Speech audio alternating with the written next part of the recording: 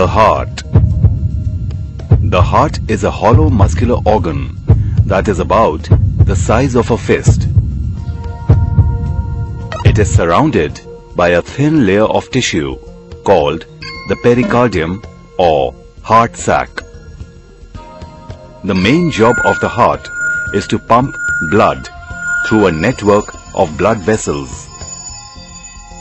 These blood vessels form a loop that starts at the heart, goes out through your body and then ends up back at the heart again. Together, the heart, blood vessels are part of the circulatory system, which does two important jobs in the body. It carries oxygen and nutrients to all of your cells and picks up carbon dioxide and other waste products that your body produces so they can be disposed of. The inside of a normal heart is divided into 4 chambers: the right atrium, the left atrium, the right ventricle and the left ventricle. The circulatory loop begins with blood entering the right atrium of the heart. When the heart beats, blood flows from the right atrium into the right ventricle through a valve. In a healthy heart, the valves keep blood flowing in a one-way direction.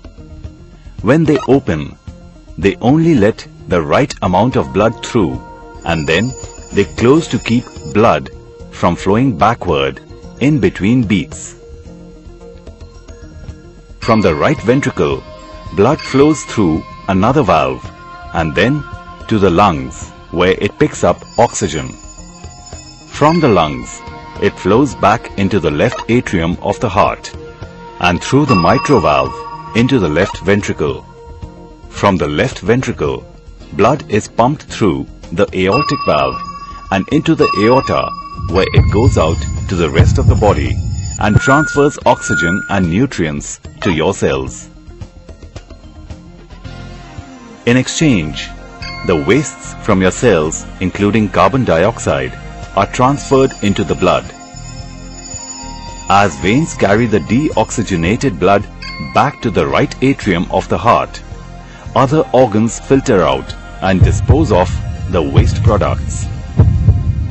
After entering the heart, the deoxygenated blood is then pumped through the lungs, where it is loaded back up with oxygen, and the cycle is repeated. If you could see what your heart looks like when it beats, it would look like this. Like all the other tissues in your body, the heart muscles need blood, oxygen and nutrients to stay healthy. But the heart doesn't get oxygen from the blood that flows through its chambers.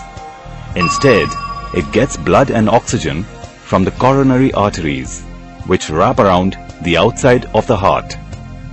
The coronary arteries branch several times so that they can reach your entire heart. Since the heart muscles never rest, it needs a constant supply of blood and oxygen. So it's important that blood can easily flow through all the branches of the coronary arteries.